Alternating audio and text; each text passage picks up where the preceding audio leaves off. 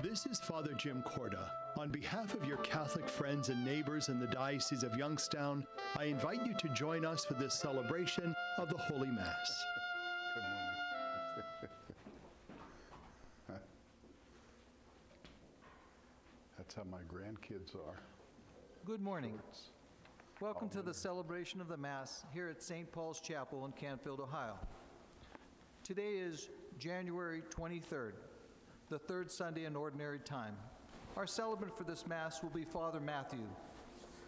Please rise.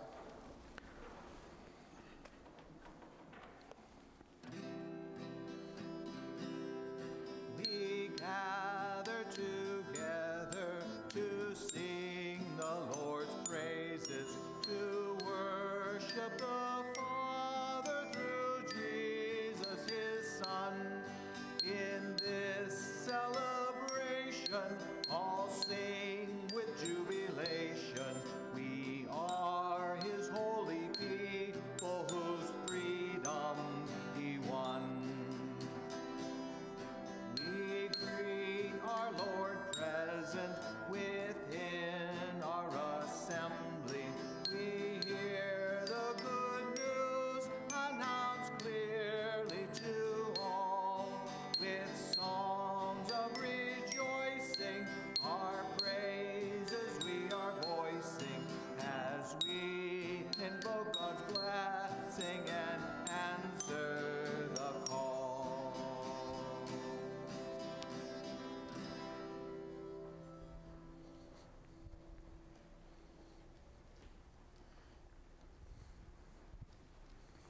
Good morning. We welcome all of you who ventured out this morning in the weather to join us here at our chapel at St. Paul Monastery, as well as those who are staying home and will be joining us via our ecumenical channel here in Northeast Ohio. As was mentioned, today is the third Sunday in Ordinary Time. It's also Word of God Sunday, which was proclaimed a couple of years ago by our Pope Francis. And so as we come together in the name of the Father, and of the Son, and of the Holy Spirit. Amen. The grace of our Lord Jesus Christ, the love of God, and the communion of the Holy Spirit be with you all. With your spirit. My brothers and sisters, let us acknowledge our sins and so prepare ourselves to celebrate the sacred mysteries. Lord Jesus, you were sent to heal the contrite of heart. Lord, have mercy. Lord, have mercy. Christ Jesus, you came to call sinners. Christ, have mercy. Christ, have mercy. Lord Jesus, you are seated at the right hand of the Father to intercede for us. Lord, have mercy. Lord, have mercy. And may Almighty God have mercy on us, forgive us our sins, and bring us to everlasting life. Amen. Glory to God in the highest, and on earth peace to people of good will. We praise you, we bless you, we adore you, we glorify you, we give you thanks for your great glory. Lord God, heavenly King, O God, almighty Father, Lord Jesus Christ, only begotten Son, Lord God, Lamb of God, Son of the Father, you take away the sins of the world, have mercy on us. You take away the sins of the world, receive our prayer.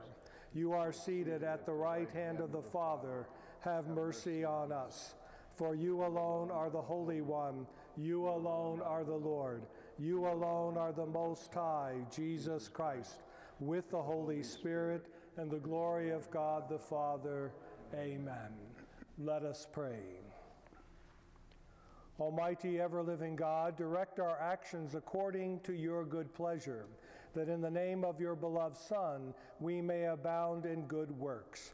Through our Lord Jesus Christ, your Son, who lives and reigns with you in the unity of the Holy Spirit, God forever and ever. Amen. Amen.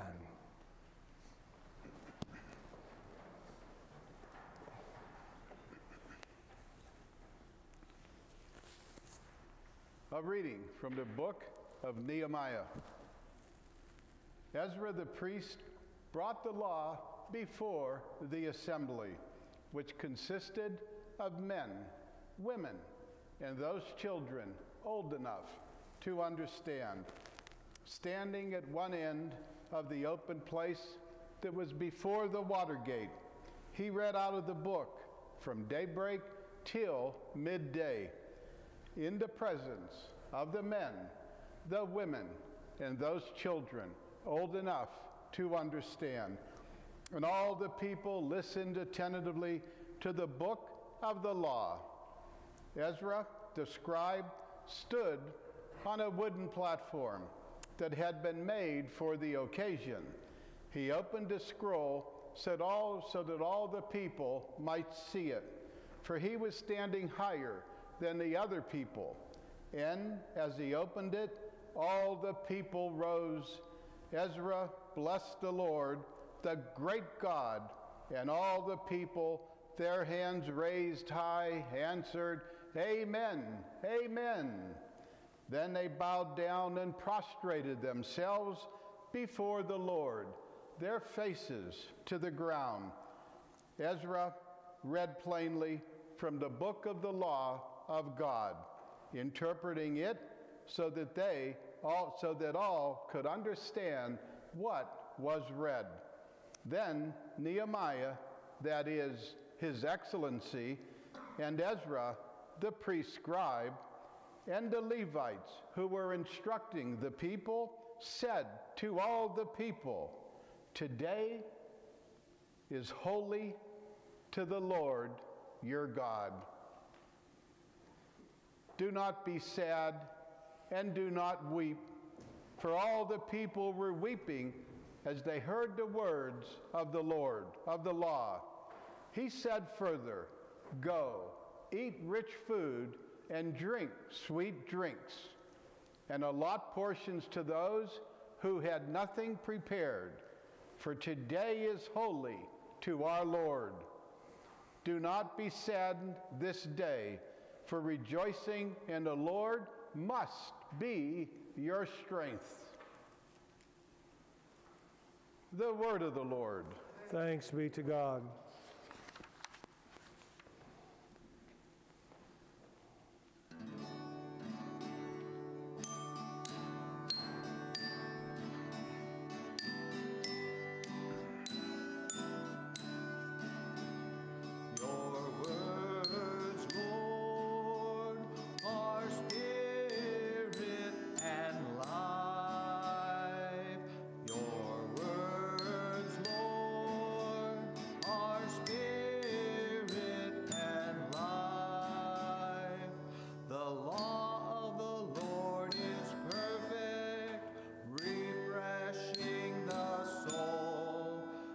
decree of the Lord is trustworthy, giving wisdom to the simple.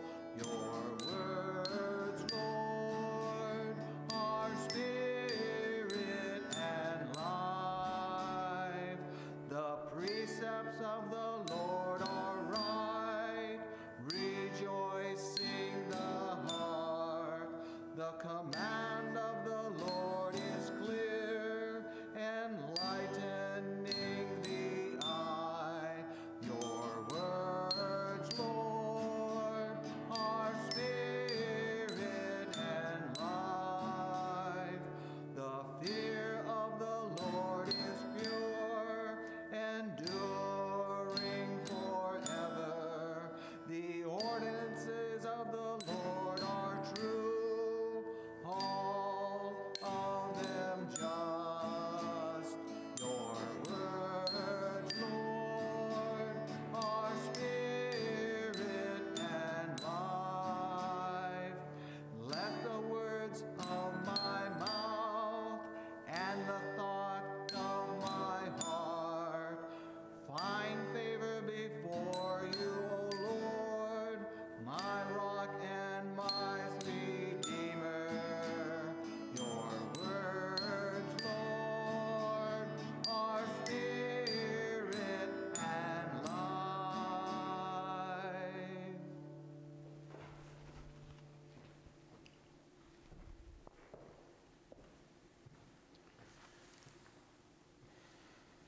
A reading from the first letter of St. Paul to the Corinthians.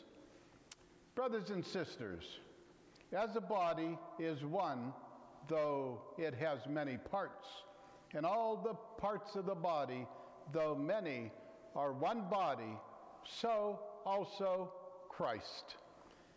For in one Spirit we were all baptized into one body, whether Jews or Greeks, slaves or free persons, and we were all given to drink of one Spirit.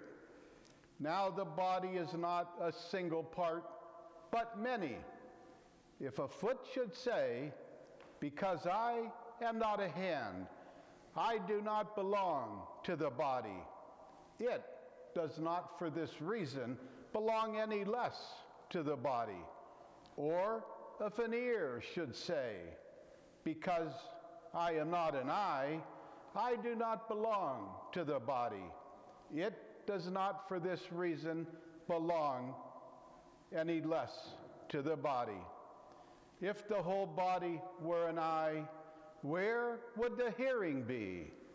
If the whole body were hearing, where would the sense of smell be? But as it is, God placed the parts, each one of them, in the body as He intended. If they were all one part, where would the body be? But as it is, there are many parts, yet one body. The eye cannot say to the hand, I do not need you. Nor again the head to the feet, I do not need you. Indeed, the parts of the body that seem to be the weaker are all the more necessary. And those parts of the body that are considered less honorable, we surround with greater honor. And our less presentable parts are treated with greater propriety, whereas our more presentable parts do not need this. But God has so constructed the body as to give greater honor to a part that is without it, so that there may be no division in the body, but that the parts may have the same concern for one another. If one part suffers, all the parts suffer with it. If one part is honored, all the parts share its joy. Now you are Christ's body, and individually parts of it. Some people God has designated in the church to be first apostles, second prophets, third teachers, then mighty deeds, then gifts of healing, assistance, administration, and varieties of tongues. Are all apostles? Are all prophets? Are all teachers? Do all work mighty deeds? Do all have gifts of healing? Do all speak in tongues? Do all interpret? The word of the Lord. Thanks be to God.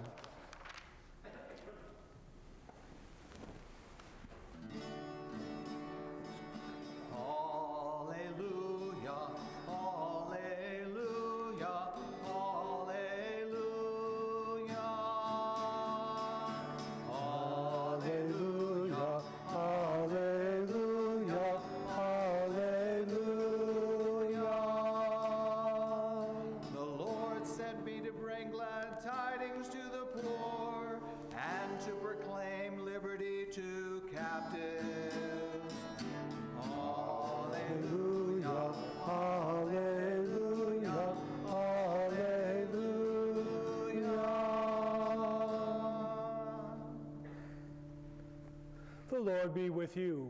And with your spirit. A reading from the Holy Gospel according to Luke. Glory to you, Lord. Since many have undertaken to compile a narrative of the events that have been fulfilled among us, just as those who were eyewitnesses from the beginning and ministers of the word have handed them down to us, I too have decided, after investigating everything accurately anew, to write it down in an orderly sequence for you, most excellent Theophilus, so that you may realize the certainty of the teachings you have received. Jesus returned to Galilee in the power of the Spirit, and news of him spread throughout the whole region. He taught in their synagogues and was praised by all. He came to Nazareth, where he had grown up, and went according to his custom into the synagogue on the Sabbath day. He stood up to read and was handed a scroll of the prophet Isaiah. He unrolled the scroll and found the passage where it was written, "The Spirit of the Lord is upon me, because he has anointed me to bring glad tidings to the poor.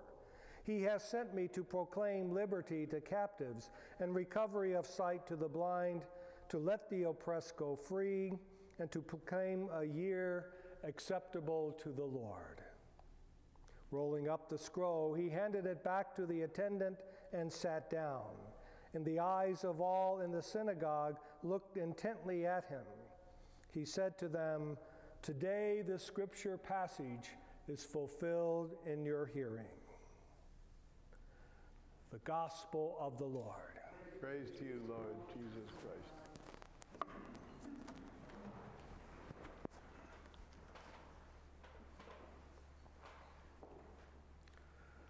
Last Sunday at this time, we were waiting for our 12 inches of snow to arrive, and I told you everything was wonderful in our house, but I was wrong.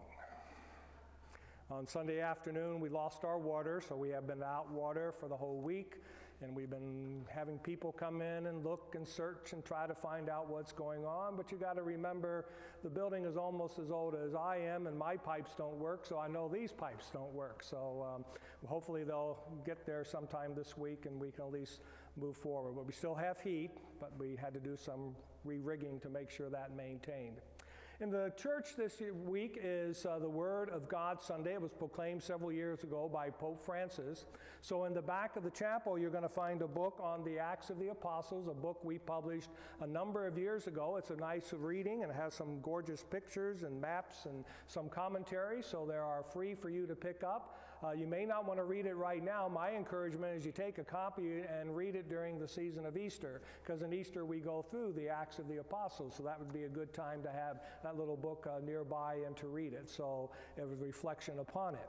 But in today's first reading from the prophet Nehemiah, he talks about Ezra and Nehemiah who come before the people of God and proclaim the Torah, proclaim the Word of God, their teaching, their law, what it was all about, because people had come back from exile, and so they were in disarray with those who had remained behind, and so there were some conflicts, there were some difficulties. The temple had been broken down a little bit, and so they had to repair themselves. And so Ezra says, well, we're going to get the people to understand what their relationship with God is all about, and so they read the Word of God.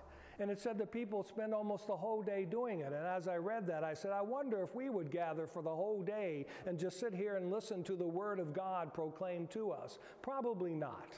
But they were, because it was so important, and they got excited about it and they began to worship. So we are reminded how important the Word of God is for us. In our congregation, we have our constitutions and directory. This is what governs what we say and do. It talks about our community life. It talks about our spirituality. It talks about our ministry. It talks about the vows. It talks about the government that we have in our regions and province and general governments and what have you. And so this is what we get when we're novices, so that we pray and reflect upon it over the year. And then this is what we profess that we're going to follow when we make our profession of vows. And we are asked to read this publicly aloud for our members throughout the year. Now, I can't say that we really do that, unfortunately, but we do hopefully read it as an individual and how important it is. Another document I have is a little book I received a couple years ago, The Declaration of Independence and the Constitution of the United States of America. A nice little book that you can put in here, and you might want to get a copy of that. because everybody's arguing about the Constitution these days, so you might want to read it and find out exactly what was being said in there. So it's how important those documents are. So for us, the Bible is very important. So read the Bible. Take it off your shelf. Take it off your coffee table. If you got your personal copy, read it, highlight it, meditate upon it, and let it speak to you. You also need to read the Catechism. What is the teaching of the church, so that we know what we profess and what we believe and what we understand. Maybe you pick up the exponent in the back of church today. We give it to you every 2 weeks, and you can read what the bishop has to say about this diocese and things going on. Maybe you read the encyclicals of the Holy Father and his teaching and the things that he gives. You can go online and get apps to read all of these things and do all of these things, that you can carry it with you if you don't want to carry the book. And so it's a maintaining the presence of the Spirit, and it gives us the energy of what we need to proclaim the gospel message. In today's second reading is talking about all of us being the body of Christ, and how we are all united together, and how we support one another. And if one of us is suffering, another person is suffering. As one of us is rejoicing, all of us are rejoicing, because we are a community. We are the people of God. We are the body of Christ. And so we reflect, what if are we the eyes, where we can see the presence of God, where we can see the needs of other people? Do we have ears that we can hear and see what's going on? And do we hear the Word of God proclaimed? Do we have a mind that we know that we can speak the truth and give out the true facts of what the teaching of our church is all about? Do we have our feet? That means we're going to go and walk and carry this message wherever we go, in our workplaces, in our homes, and in our families, and our relationships that we have. Do we have hands that bring healing, that bring comfort, that fold in prayer?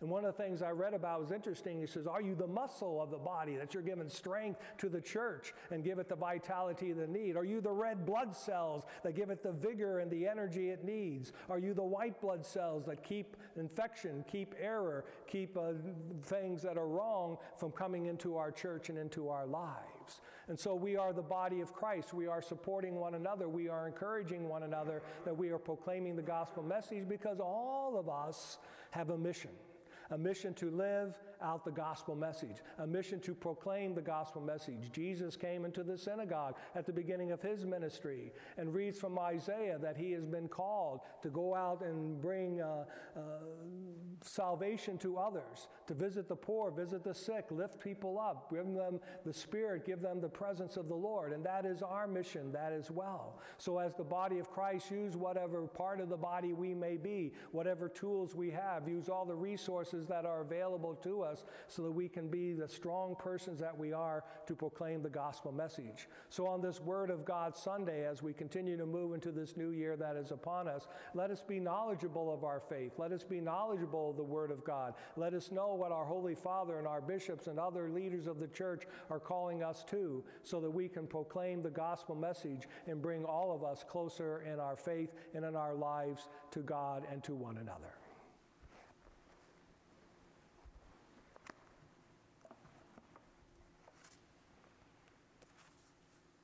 Let us stand together now and share our profession of faith.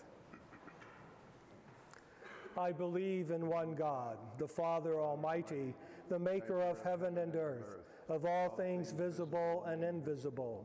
I believe in one Lord, Jesus Christ, the only begotten Son of God, born of the Father before all ages, God from God, light from light, true God from true God, begotten, not made, consubstantial with the Father. Through him all things were made. For us men and for our salvation, he came down from heaven, and by the Holy Spirit was incarnate of the Virgin Mary and became man. For our sake he was crucified under Pontius Pilate. He suffered death and was buried, and rose again on the third day in accordance with the Scriptures. He ascended into heaven and is seated at the right hand of the Father. He will come again in glory to judge the living and the dead, and his kingdom will have no end. I believe in the Holy Spirit, the Lord, the giver of life, who proceeds from the Father and the Son, who with the Father and the Son is adored and glorified, who has spoken through the prophets. I believe in one holy, Catholic, and Apostolic Church. I confess one baptism for the forgiveness of sins, and I look forward to the resurrection of the dead and the life of the world to come. Amen.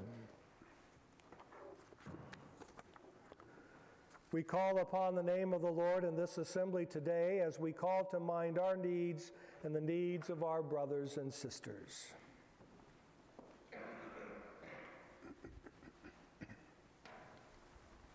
For the church, that we may recognize our identity as members of the body of Christ and manifest the good news in our lives, our families, and our workplace. We pray to the Lord. Lord, hear our prayer. For greater attention to God's word, that we may recognize the words of Scripture as sources of spirit and life that will help us live more fully and faithfully each day, we pray to the Lord. Lord, hear our prayer. For families experiencing divorce, that God will guide them through the difficult times, help them to respect one another and to care for their children.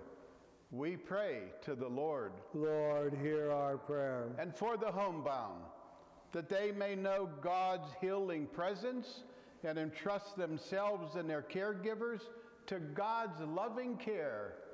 We pray to the Lord. Lord, hear our prayer. And for all those who are sick, that God will heal all who are ill, bring an end to the pandemic, and give strength and courage to all healthcare workers.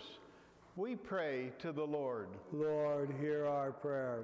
And for those who are suffering from the bitter cold and storms of winter, especially those who are homeless, we pray to the Lord. Lord, hear our prayer. And as we pray this Mass, let us remember Ivan Luxish. We pray to the Lord. Lord, hear our prayer. Gracious and merciful God, look with mercy on your people as we offer our prayers to you. Grant them according to your will and comfort all those in need. We ask this through Christ our Lord. Amen. Amen.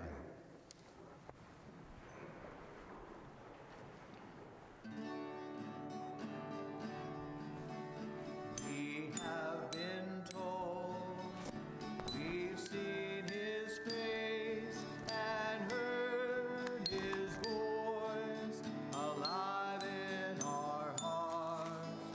Live in my love with all your heart, as the Father has loved me, so I have loved you. I am the vine, you are the branches, and all who live in me will bear great fruit.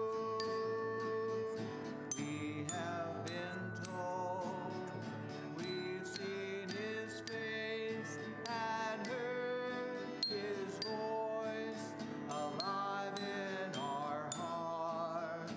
Live in my love with all your heart, as the Father has loved me, so I have loved you. Pray, my brothers and sisters, that my sacrifice and yours may be acceptable to God, the Almighty Father.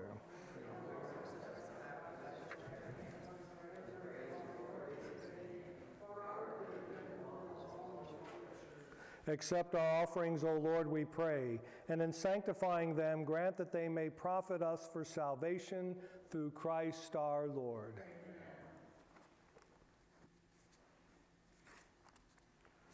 The Lord be with you. Lift up your hearts. Let us give thanks to the Lord our God. It is truly right and just, our duty and our salvation, always and everywhere to give you thanks, Holy Father, Lord of heaven and earth, through Christ our Lord. For by your word you created the world, and you govern all things in harmony. You gave us the same word made flesh as mediator, and he has spoken your words to us and called us to follow him. He is the way that leads us to you, the truth that sets us free, the life that fills us with gladness. Through your Son, you gather men and women whom you made for the glory of your name into one family, redeemed by the blood of his cross and signed with the seal of the Spirit. Therefore, now and for ages unending, with all the angels, we proclaim your glory as in joyful celebration we acclaim.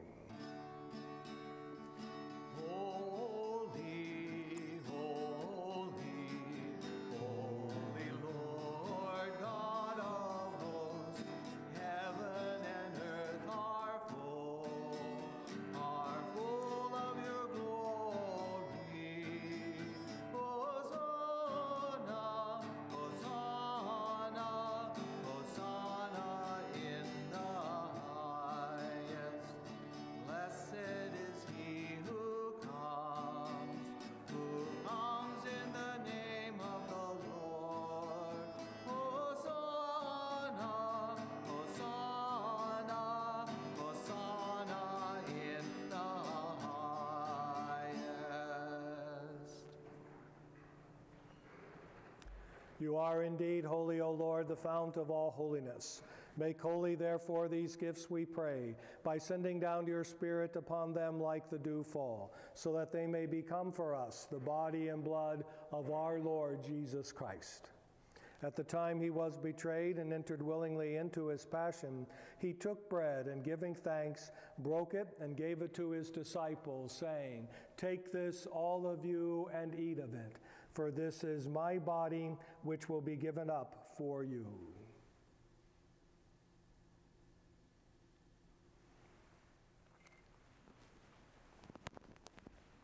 In a similar way, when supper was ended, he took the chalice, and once more giving thanks, he gave it to his disciples, saying, "Take this, all of you, and drink from it, for this is the chalice of my blood, the blood of the new and eternal covenant, which will be poured out for you and for many for the forgiveness of sins. Do this in memory of me."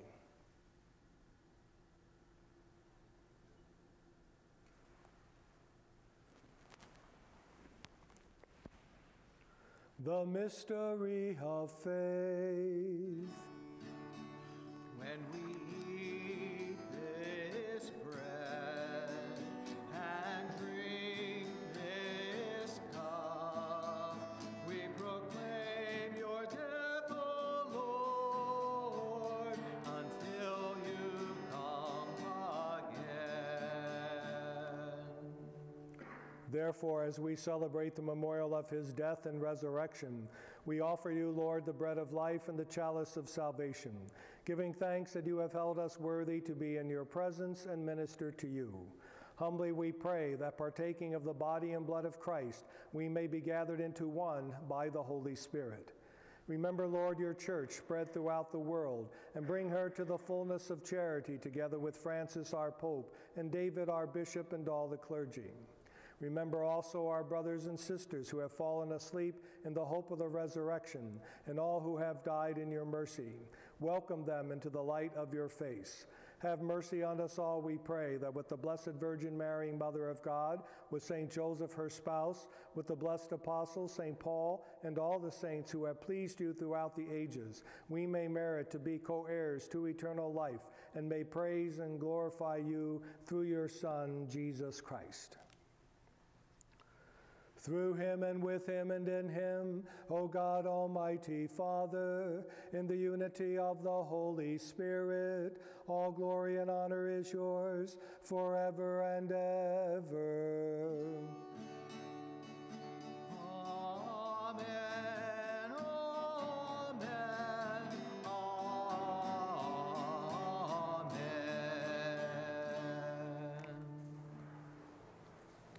At the Savior's command, informed by divine teaching, we dare to say, Our Father, who art in heaven, hallowed be thy name. Thy kingdom come, thy will be done, on earth as it is in heaven. Give us this day our daily bread, and forgive us our trespasses, as we forgive those who trespass against us. and lead us not into temptation, but deliver us from evil. Deliver us, Lord, we pray, from every evil. Graciously grant peace in our days, that by the help of your mercy we may be always free from sin and safe from all distress, as we await the blessed hope and the coming of our Savior, Jesus Christ. Lord Jesus Christ, who said to your apostles, "Peace I leave you, my peace I give you," look not on our sins, but on the faith of your church, and graciously grant her peace and unity in accordance with your will, who live and reign forever and ever. Amen. The peace of the Lord be with you always. Let us turn and offer to each other a sign of peace.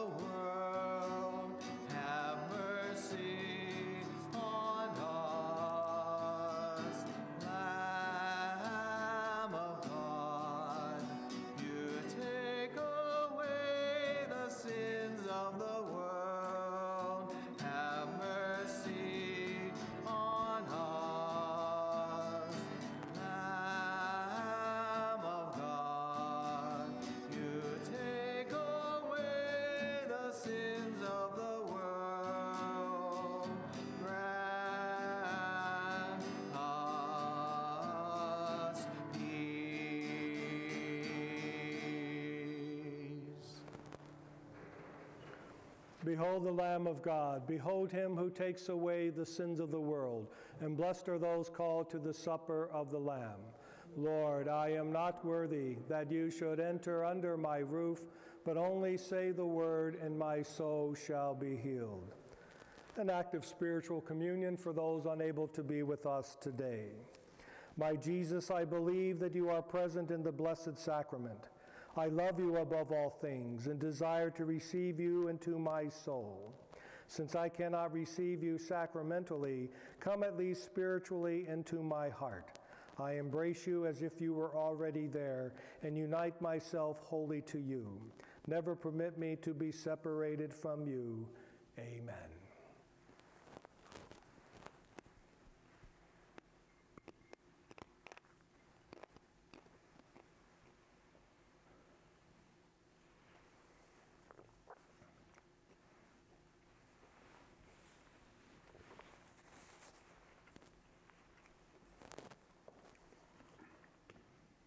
Body of Christ. Amen.